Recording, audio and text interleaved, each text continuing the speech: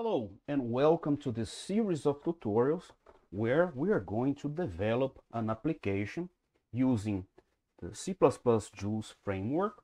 We are going to use Juce not only for our C++ backend handling audio, also for some Juce GUI elements.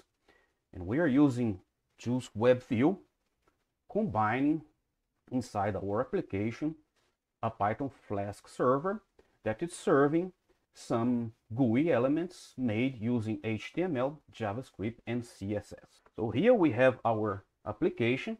This part here is made using Juce C++, and this part here is made using HTML, JavaScript, and CSS using the Web Audio API, and there is a Python Flask server that is serving these GUI elements here.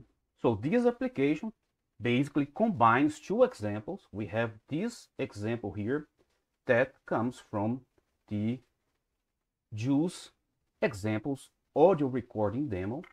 That's this part here.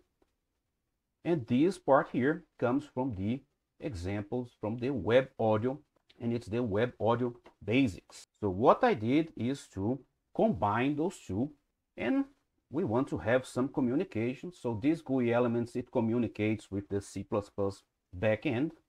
The C++ backend communicates with these GUI elements here, as we are using the Juce WebView. These GUI elements here communicates with the Python Flask and also communicates with the C++ backend. The idea is that when I press play here, the Web Audio API will start playing some files, and this will trigger so that the Juce C++ backend starts recording. And if I press stop here, then it will also stop the recording. Or if I press record here, then the Juce C++ backend will start recording, and the Web Audio API will start playing back something. And if I press here, it will stop the recording, and it will also stop the playback. So if I press here to play,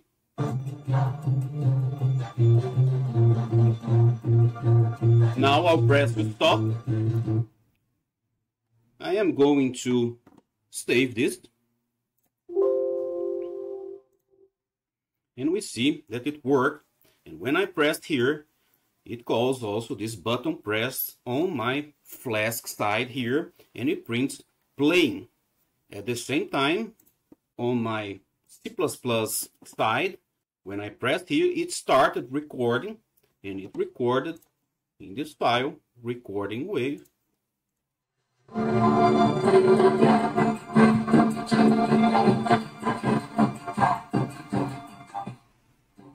The quality is very bad of sound because I'm using the microphone from my notebook, and the sound is being played on my TV that I'm using as a separate monitor.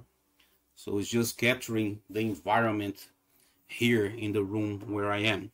At the same time, if I press here the record, this was developed using the Juce framework, but now when I press record, it also will send something to start playing in my Web Audio API. It's all created using HTML, JavaScript, CSS, and I'm using the Web Audio API for handling the audio. So now if I press record,